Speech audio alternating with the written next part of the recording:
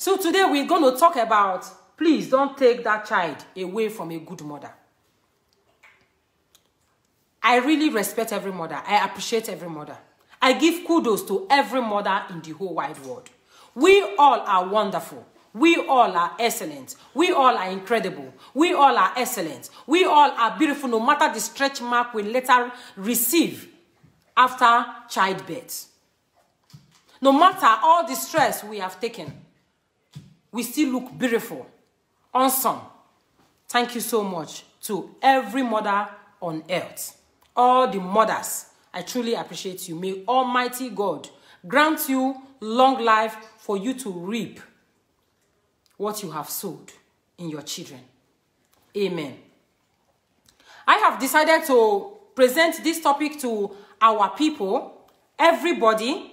I pray it will go far. I pray people will take their time to listen to this message.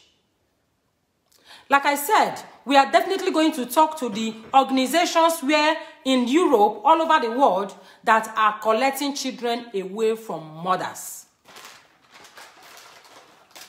No mother is a bad mother. I will come to that. You cannot take away a child after the child is born. You say because of one reason or the other. If the mother was to be a bad mother, she would have aborted this child. No, she took that pain and delivered this child. Took her time to breastfeed this child. Took her time to nurture this child. Now she is grown, you have come and you have collected the children. Most especially, maybe because we are black. Maybe because we are not capable like you are. Maybe because we don't have relative friends to assist us in taking care of our children. Maybe because of the difficulties we find in Europe, you decide to collect children from their mother. They are good mother. It is called good enough mother. A good enough mother was able to carry the pregnancy. She was good enough to carry the pregnancy. She was good enough to breastfeed that baby. She was good enough to nurture, to cry for that baby, to take enough stress for that child, to have sleepless night for that child. That is called a good enough mother. So if you are listening to me, all over the world, the organization Jugendamt, I plead with you today, with so much pain in my heart, I say, please, do not take that child away from a good mother. Do not, because you are in power, do not take that child away from a good mother. Anywhere in this whole wide world, from Belgium, Germany, UK, Austria, Jugendamt, organizations, do not take that child away from a good mother. You can assist them.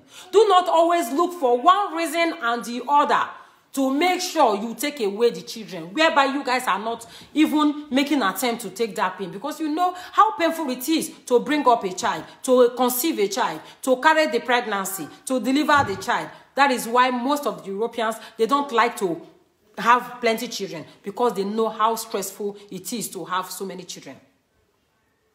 And then now you guys are taking children from foreigners. Please, stop taking that children away from a good mother. That is one. I want to talk to our governors, our presidents. Me, I know they fear. Despite that I am here, I will definitely be visiting my home country. I am telling the truth. This is our platform, not the place where we talk the truth. If you talk, you die. If you not talk, you go die. So let's just talk and die. I want to call on the governors, president, whosoever, because I know when they are electing for presidency, most of you guys go every way, any length, to make sure you use human sacrifice, to make sure you win. You kill a lot. You even send forth a lot of workers to just go and start killing. Nobody have the right to speak. That you have taken away our pride. You have taken away our existence. I am talking to the governor, the president of Nigeria, the followers, the workers of iniquity. I call them the workers of iniquity. That you have done that is good enough. Our family, in Africa, they have their reasons why they bring up a child, why they conceive so many children, of which in the nearest future, I am also going to bring out a topic from which I have just said. They have reason. Maybe because of pension. Maybe because of the, when they grow old, those children are their pension. Those children are their salary. Those children are their joy. Those children are their everything, their laughter, their happiness.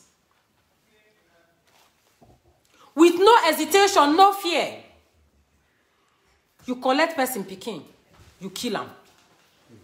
It is not done. That you are embezzling our money. I'm talking to every governor, every president, every ruler, the government house, every worker of them. Please, stop killing innocent people. They are somebody's child. They are somebody's sister. They are somebody's brother. Stop it. Enough is enough for the wise.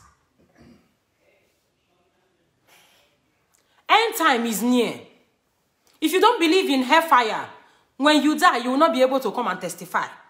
That is just where God is so incredible. Where he's so, you know, he leaves you to be doing your things. The end shall tell. Continue taking advantage of the less privileged. Continue taking advantage of the poor. Continue taking advantage of the hopeless, of the helpless. But the end will justify the means. I am here to talk to the people who are so self-centered, greedy, looking onto yourself alone without even looking at the mirror. The money ritualists. You not try. You not try. You said it is not well with you. You said that you are poor. You want to make money. You said, if I'm not rich, I die trying. That is what you said. You have brothers, you have sisters. Somebody is your mother. Somebody is your father. You go out there. You kill. You kill girls. You kill children. You sacrifice so much just because of blim blim. Just because for people to say, oh, look at him. It is bad. You have taken that child away from a good mother. Now for the men, make sure you don't fight a woman and collect her kids from her. Don't take that child from a good mother. Don't take that child away from a good mother. Now these days what we see, good friends. We call ourselves good friends. You are backbiting. You are hating. You are destroying one's reputation. Condemning his or her image. One day, you poison her. The other time I was watching Facebook and I saw a picture and a story about a young lady that traveled from Europe to Africa. Her old friends later poisoned her. You have taken a child away from a good mother.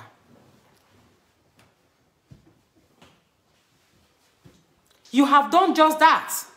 It is not called for. It is not necessary. Because the pain a woman carries to bear a child and nurture this child, until you have that privilege to kill, to destroy, I am begging you. Friends, if you do not want to keep contact, you do not want to mingle with your old friend because you had disputes, you realize that there is no settlement, you can forgive each other and yet have nothing to do with one another. You must not have to kill because it will benefit you nothing. Nothing it will benefit you when you cut another person's life short. You will get no profit, you will not get paid when you poison somebody and take that person away from this life. It is not called for. Now let me shock you. It's not only by killing, by death, say the person die, finish, they breathe. Now, that's it they kill. If you destroy my name, you say false witness against me, about me, you spread a fake rumor, you have killed my reputation. You have killed me indirectly. You have taken that child away as well from a mother. You make that person miserable. You make her ashamed. If I have a fight with you as a friend, and you go out there in the social media, destroy me, you destroy my reputation, you say all sorts of things that are not truth, all because you are angry. You have taken that child away from a good mother. If you start to hate another woman's child, start to backbite, start to stab another woman's child, you have taken that child away from a good mother. You know why you should not kill, you should not destroy, you should not condemn, you should not judge, you should not hate, you should not use anybody as a human sacrifice. From taking that child away from a good mother. Why? Because that woman was good. There is no bad mother. In the sense that if she was bad, she wouldn't have conceived you at all. If she was a bad mother, she wouldn't have allowed you to live to that extent.